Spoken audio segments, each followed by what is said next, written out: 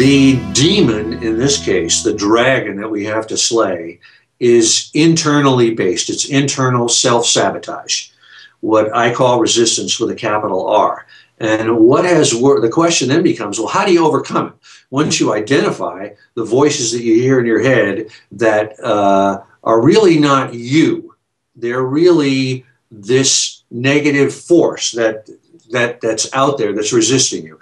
As an example, if you ever try to meditate and you try to quiet your mind, you find just these crazy things go through your head one after the other. And if you identify with them and you say, that's me, then you're in trouble. But if you recognize them as just sort of alien, visitations, you can just let them pass through and keep working. So, okay, how do you overcome resistance? For me, the policy that I use, or the phrase that I use, is turning pro, which is a kind of a different attitude from being an amateur to being a professional.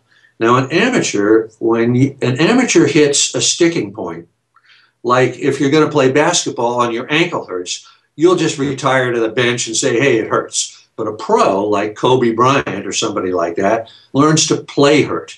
And a pro learns to do all the things that we do on our regular jobs, but apply it to our love, the love of our life, our work. A pro shows up every morning no matter what. A pro stays on the job all through the day. A pro doesn't over-identify with the work so that if there's a failure, it knocks him out of the batter's box. A pro doesn't take failure personally or success personally. A pro is patient. A pro endures adversity. A pro plays hurt.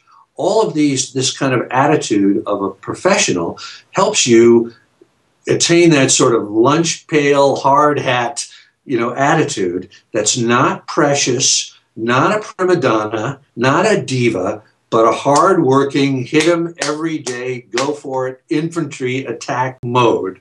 And that, for me, is how you get something done from A to Z. I'm Stephen Pressfield. I'm positively positive.